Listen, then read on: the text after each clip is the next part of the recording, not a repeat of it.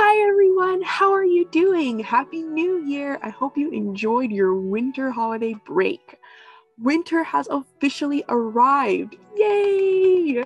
And what better way to enjoy this snowy season than to be outside, taking all in and taking in everything it has to offer. So for today, I'll be talking to you about the joy of the winter season and how we can make the best of it. Did you know that there are so many things to do outside in the winter? I bet you also didn't know that there are more than 50 things that you can do outside in the winter. Cool, huh?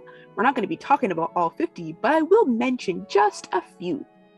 First and foremost, before you venture outside in the winter to have fun, make sure you're properly dressed because you don't want to catch a cold and get sick. Nobody wants to be inside and not feeling well in the winter.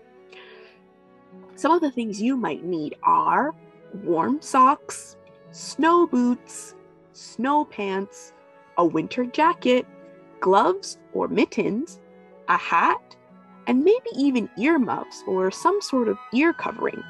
This way you can be protected from the wind and the snow. Once you're all dressed and ready to go, head outside and have some fun. While your parents or guardians are shoveling snow, you can build a snowman, like the one I have behind me, or a snow fort with all that snow.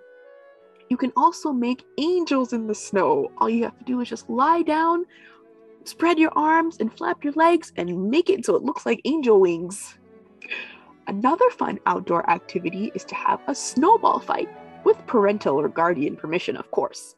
And always, always, always make sure that there are no ice particles or really hard snow in your snowball. We don't want anyone to get hurt while we're outside having fun. If there are any hills or slopes nearby, you can ask your parents or guardians to take you there to do some tobogganing or just roll down the hill. I was a teenager the first time I went tobogganing, and boy, oh boy, it was so much fun. Just make sure you're careful because sometimes you can go really fast down those hills. And when you're all done playing outside, you can ask a parent or a sibling or a guardian to make you a nice warm cup of hot chocolate just to warm you up.